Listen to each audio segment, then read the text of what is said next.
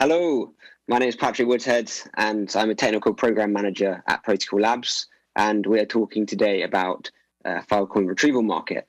The agenda is we're going to begin with some motivation, not that we need any motivating for everyone listening in to Filecoin Orbit, because I'm sure everyone is super excited about all the amazing presentations they've seen so far. But we're going to motivate the topic of retrieval markets. We're then going to have an ecosystem spotlight with one of the really exciting teams in our ecosystem for retrieval markets, Mile. And then for the second half, we're going to have a Q&A with Mile and find out what they've been up to and their thoughts on retrieval markets in general. So we begin with the motivation. The internet is like a road network with traffic jams and crowded roads.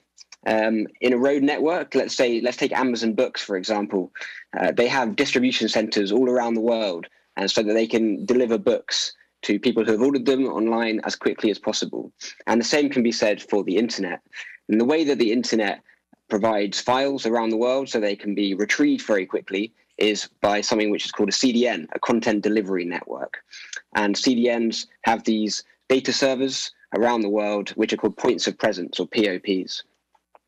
The household names for those in the know in the CDN space is AWS CloudFront, Cloudflare, Akamai, Fastly. And they achieve an average of around 25 milliseconds for retrieval around the globe. We'll see some stats on the next slide. I also want to mention here that Web 2 or traditional cloud providers, they separate file storage pricing from file retrieval pricing. So you pay to store your files in Amazon S3, and then you pay also to retrieve files from Amazon S3. And then you may pay on top of that for the CDN layer. So how do CDNs perform around the world? CDNs globally, on the left-hand side, you can see Azure at the top has an average query speed of 22 milliseconds for you to retrieve a file from one of their CDN points of presence. But that's a very, very condensed metric. On the right-hand side, we have performance in Africa, where we can see that the retrieval times for the CDNs is much slower, more than twice as slow for the top provider. And this data is from cdnperf.com. And even here, I think we've condensed the data quite a lot because they're optimized to perform in cities, but in more sparsely populated regions and territories, it can take much, much longer for users to retrieve their data.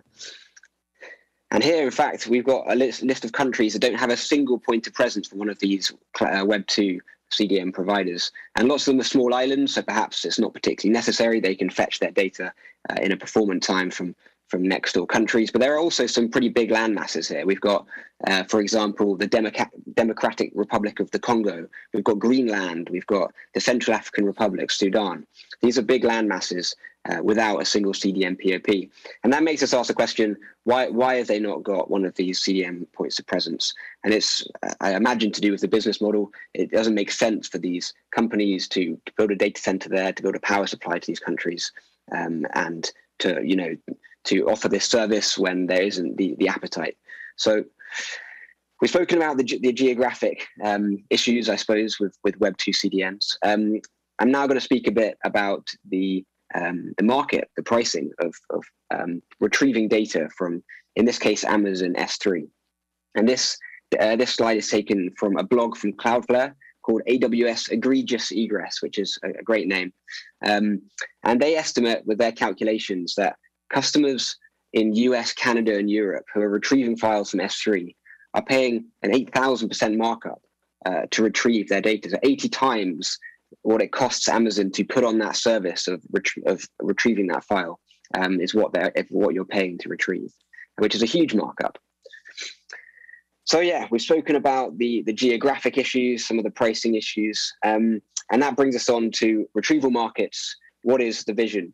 So the vision for the Filecoin Retrieval Market is to build the world's best CDN by leveraging Web3 technologies. The first part of this vision is just to build the Web3 CDN. It's a fundamental building block of Web3. And if we can provide this service so that app developers can have a CDN in the Web3 stack, and it can be the same sort of retrieval times and price as a Web2 CDN, then that's a huge win. But then can we go one step further? Because actually Web3 properties and constructs may allow us to outperform traditional CDNs in certain ways.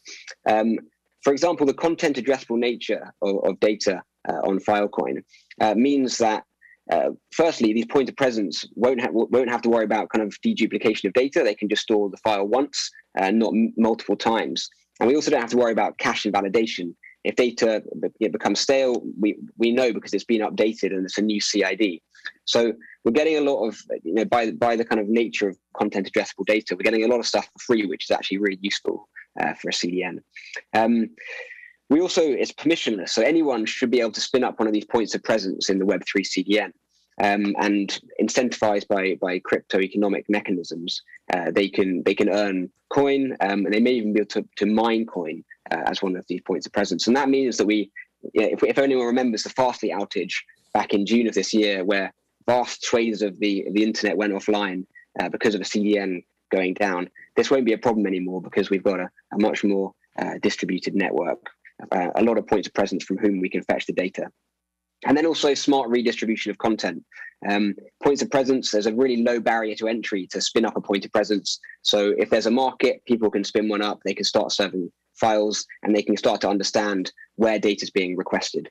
And it's much more kind of dynamic than the kind of static, more hub and spoke approach of the Web 2 graph, as you can see in these pictures. So I hope I've set the scene for retrieval markets. It's about this Web3 CDN and how we can incentivize people to become points of presence in the network.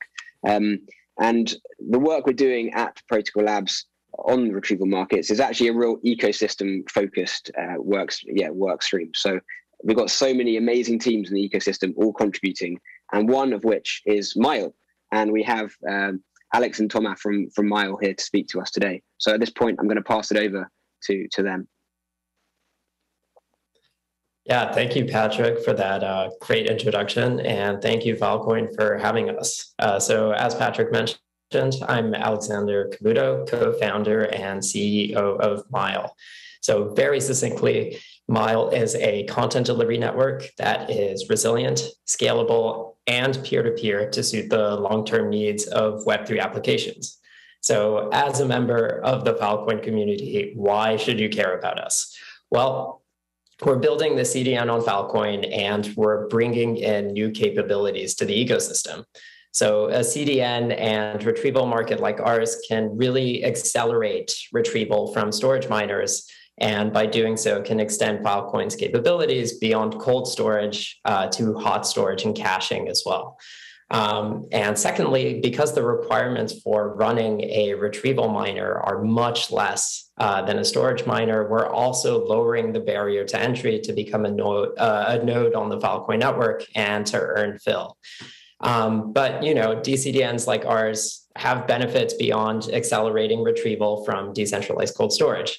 We're really developing interfaces that allow anyone to easily extend our CDN by spinning up a new node in an instant. And what we're aiming for is for this ease of use to create a distributed network of caches with no single point of failure, and where the cost of adding a new node is close to $0. And we're really aiming to bring content as close as possible to end users for maximum performance by way of this network. And at the core of what we're building is the Golang interface of the Mile, what we're calling POP nodes for point of presence. So these are the independent caches that can host and serve content to requesting clients.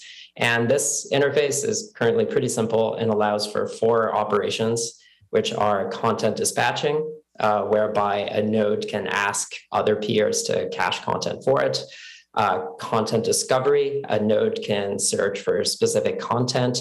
Content delivery, a node can serve content that they have cached to a requesting content. And payments, whereby a node can pay another node in fill for delivering content. So on their own, these operations are really simple, but you can kind of compose them and coordinate them across the network to create more complex capabilities. But paired with these POP nodes, we've also released an in-browser client, which is just a JavaScript implementation of a POP node, which makes it really easy for Web3 developers to cache and fetch content from our network. And this client has a few really impressive features. The first is that it doesn't rely on centralized gateways to retrieve content. So it enables a pure peer-to-peer connection between a browser and a POP node. And this is kind of a rare feature in the peer-to-peer space. And the second is that we've enabled sponsored crypto payments, whereby an app developer or a company can sponsor and pay for their users' payments when they retrieve content. So we have an early version of this client running up on our website at mile.network. Try it out and reach out if you want to contribute. Thanks so much.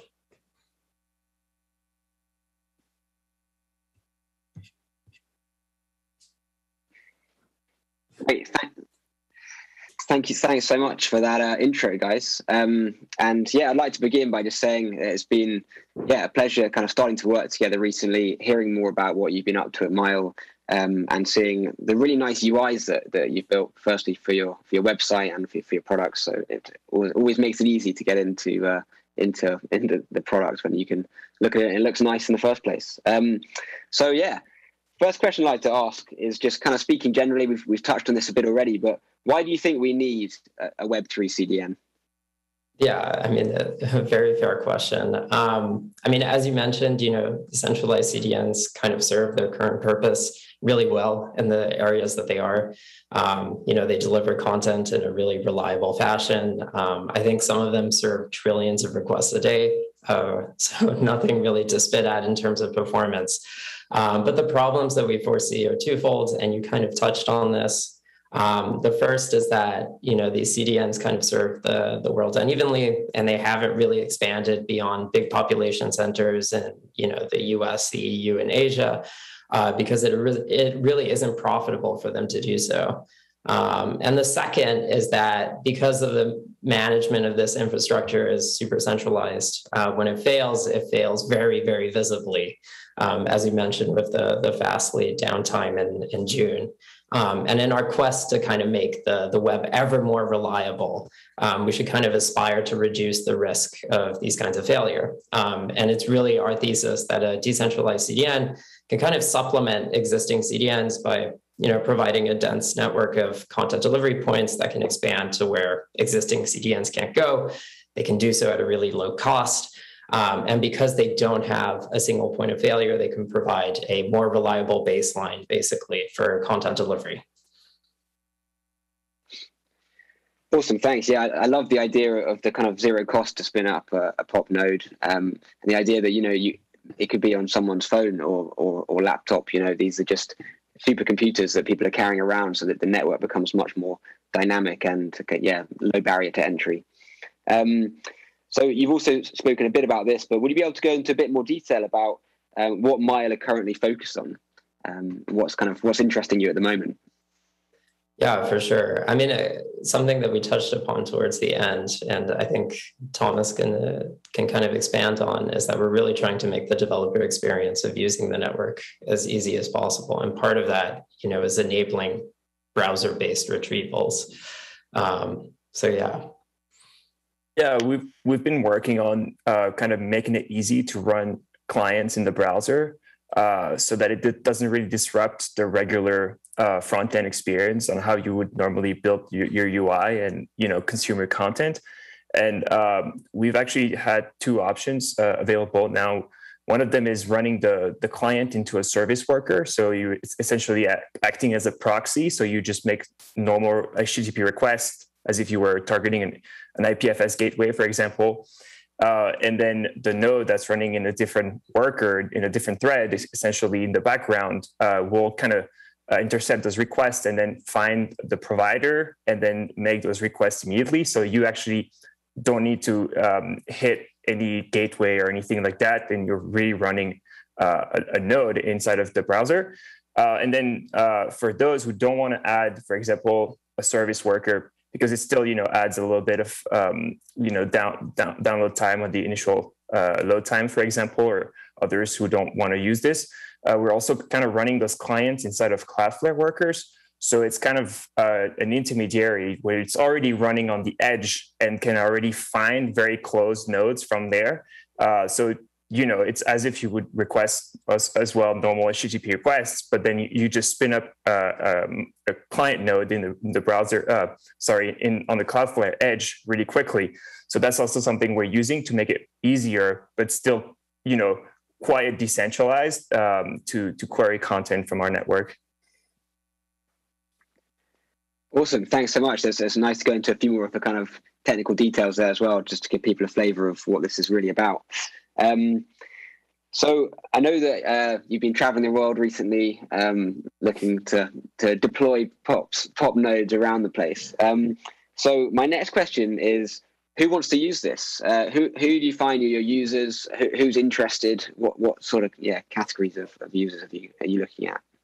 Yeah, so at the moment, the people that have expressed the most interest, or I shouldn't say people, I should say organizations, are really, deeply crypto native organizations like DAOs, who have, community treasuries and cryptocurrency, and they need to be able to deploy those funds to then, buy out infrastructure, basically, whether it's origin servers or CDNs.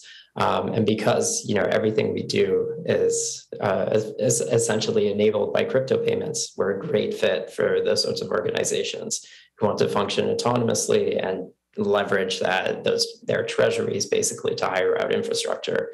On the decentralized app end, obviously NFTs really content heavy.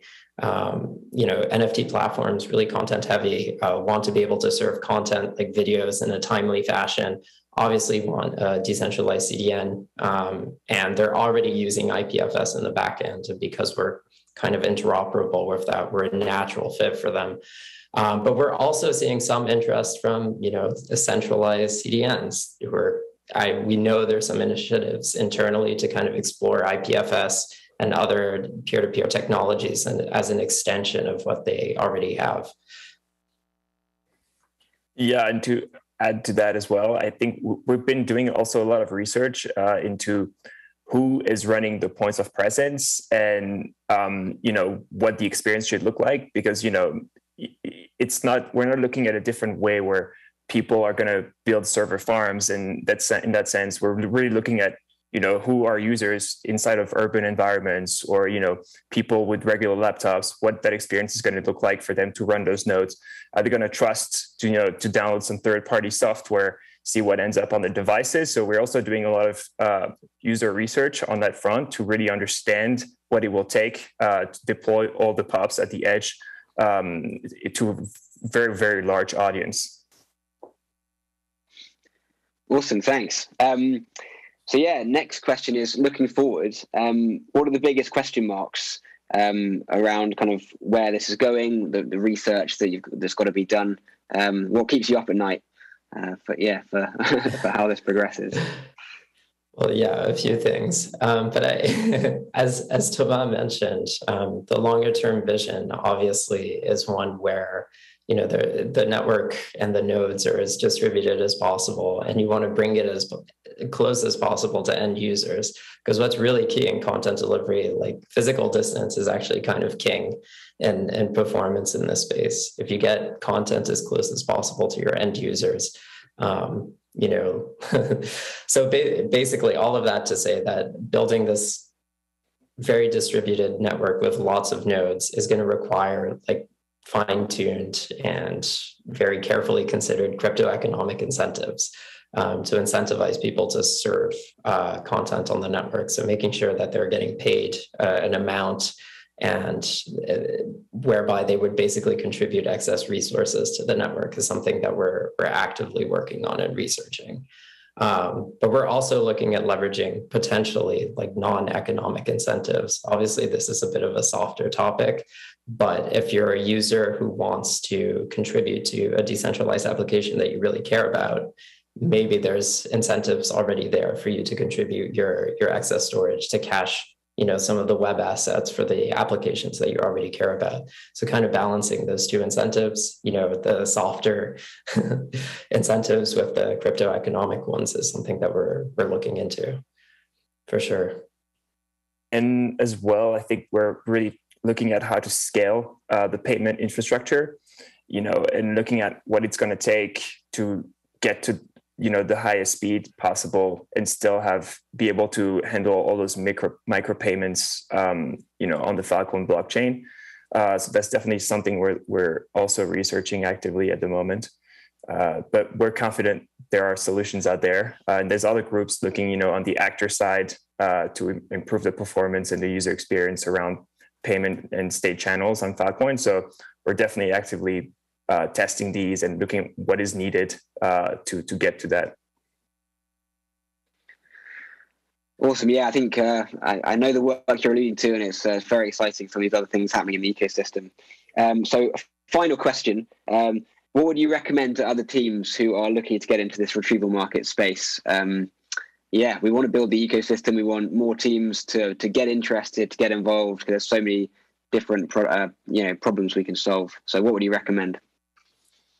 I think everyone should come introduce themselves in the retrieval market channel on the Filecoin Slack first off, and then really kind of look at and obviously start a conversation and look at where the holes are, because there's still some gaps, and I think it's really important to figure out what people are not working on and just kind of fill those gaps so that we don't duplicate the work. And so really communicating on what's interesting, what are your strengths, and figure out, where is your place in the ecosystem.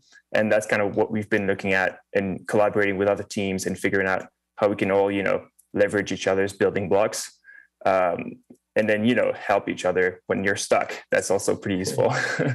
Yeah, for sure. I guess for context, there are other teams working on the retrieval market problem, and we're all kind of tackling different aspects of it. So there's a great community feel. And obviously there's some outstanding problems with all these teams that we can all help direct you to like problems that need solving.